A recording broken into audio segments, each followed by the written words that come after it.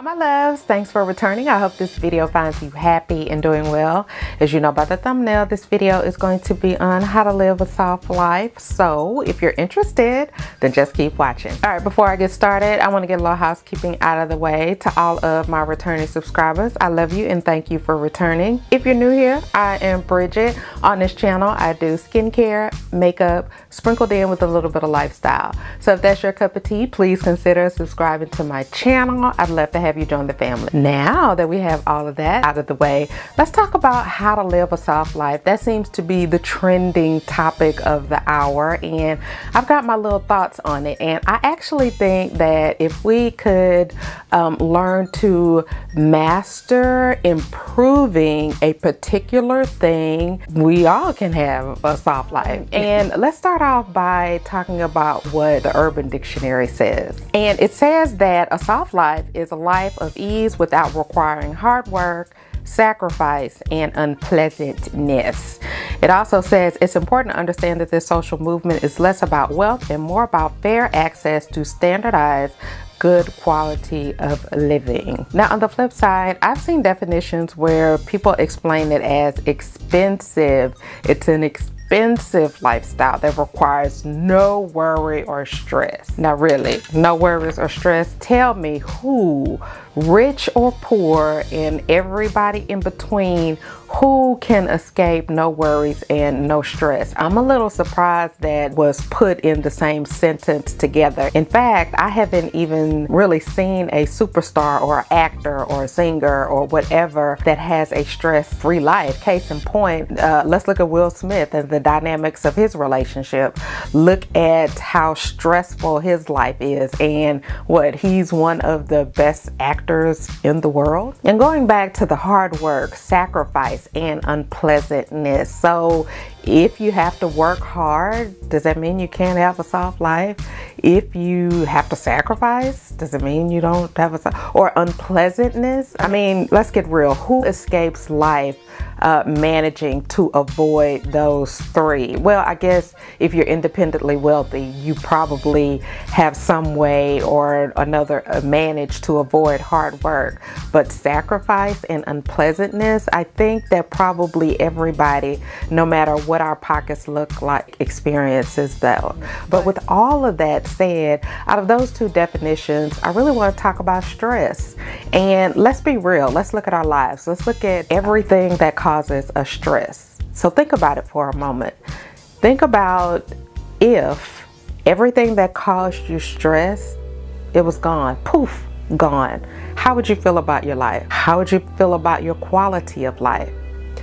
And you know, during this video, I'm going to use soft life and quality of life interchangeably, because if you have if your quality of life is improved or better, I would think that you have a soft life, you know, to me. I mean, that's to bridge it.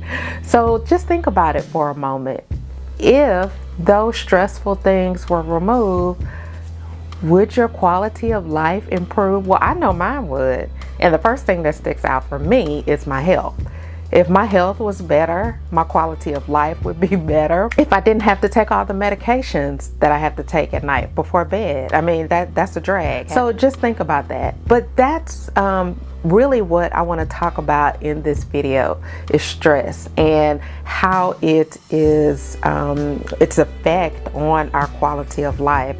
And I honestly feel as though if we can master, not really master it, but learn how to effectively manage it or not let it affect us in a negative way, that a soft life can be achieved. Now, some people may argue that it's not that simple, and I think that it is, because I haven't watched every video on how to achieve a soft life, but I have seen videos that talk about, okay, well, take yourself, if you're in a relationship and the man is cheating on you, then leave him.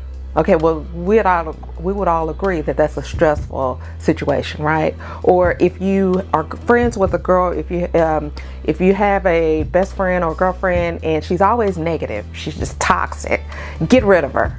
Okay, well, that's a stressful situation. If we get rid of her, that would improve. Or let's say if you don't have high confidence, if you don't have a lot of confidence in the way that you look at the world, you just kind of feel as though everything is against you, or your environment is against you, just things like that. We would consider that stressful, right? So I think that I'm probably talking about the same things everybody else is talking about, but I feel as though I'm just kind of honing in on one particular area, and that is stress. Because in my opinion, the more stress that I can get rid of in Bridget's life, the softer my life can be. But let's be real, who can have a stress-free life? And you know, some may argue that, oh, you need money and you need that. Well, no you don't, because money, that's a relative term as far as how it makes a person feel. Some people feel that money is the answer to everything. I don't feel that way. Is money good? Yeah.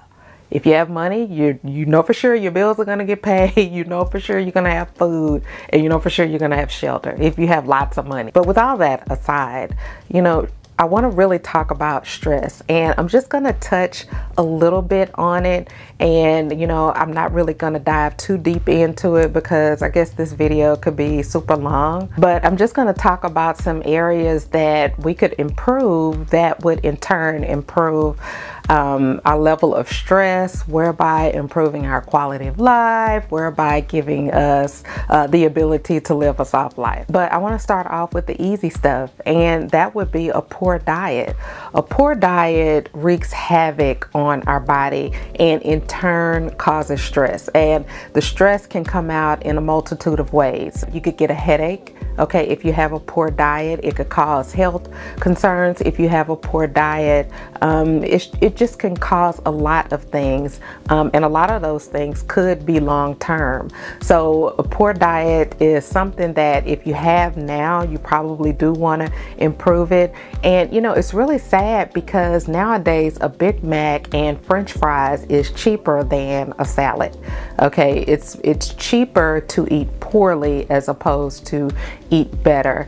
Having a healthy meal does us wonders, not to mention how it makes us look. You know, having a poor diet is something that can prematurely age us. And don't get me wrong, you know, I know that we're all going to age, we're all going to die, we're not going to be here forever, but we do want to try to look as best as possible while we're here, and those are some things that a poor diet could do. So improving that, in my opinion, is something that can decrease our level of stress. The next one I want to talk about is our sense of control. Now, some people can navigate through life and be confident, they can take on the world, everything just kind of seems to go their way in regards to the workforce or their outlook on the world, whereas others just kind of have a sense that the world is against them, and that can be very stressful. And a way that you can improve your sense of control is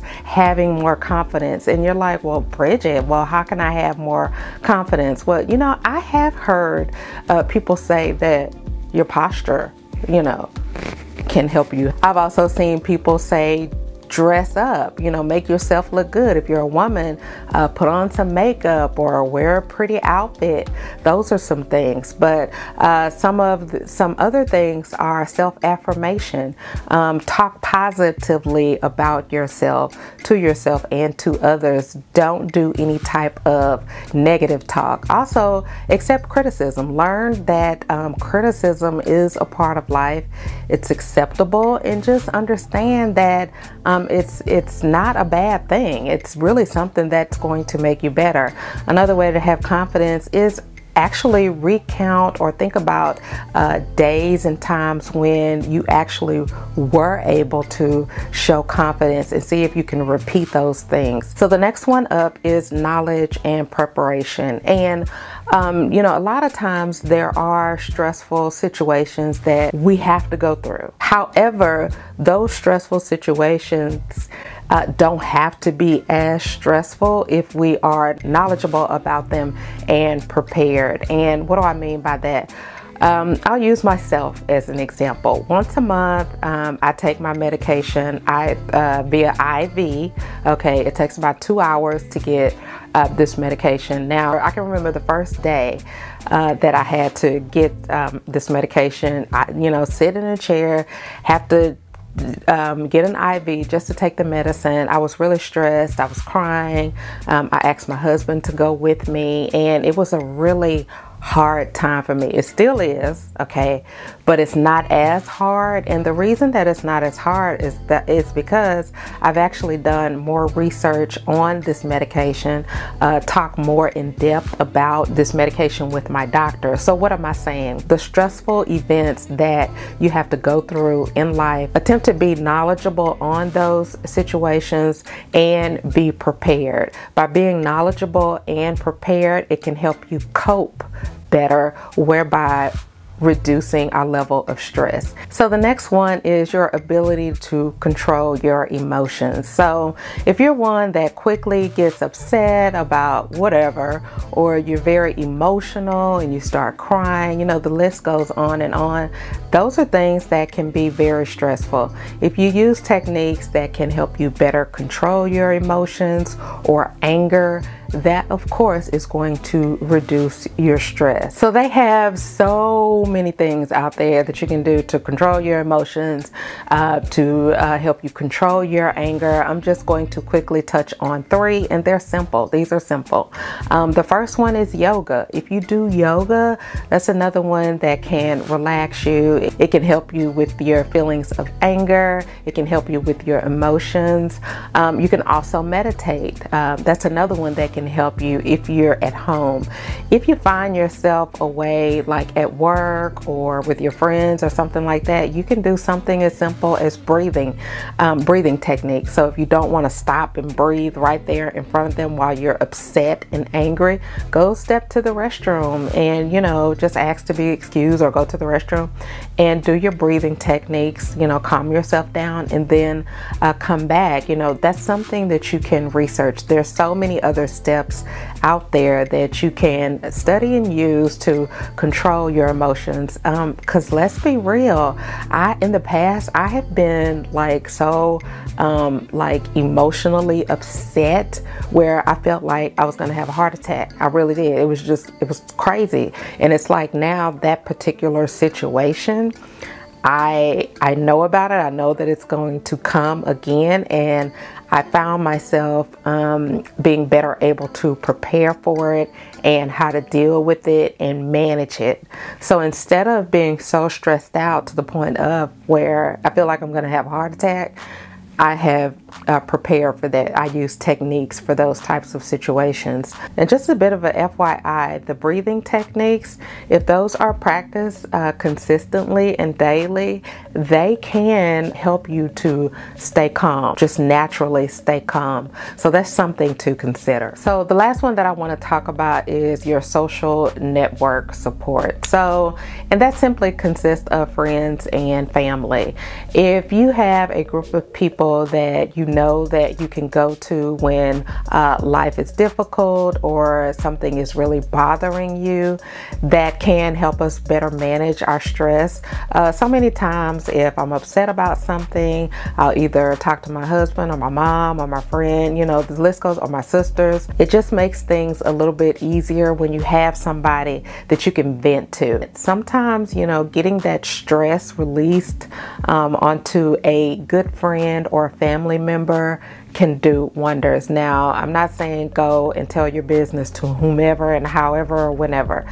Be selective, but to have a good, solid support system will make things bearable and not as stressful. So that's it. Those are the little steps that I feel you can incorporate, you can use to live a soft life or to improve your quality of life. Let me know what steps or techniques you use to obtain a soft life. I'd love to hear about it. Thank you so much for tuning in, and until my next video, smooches.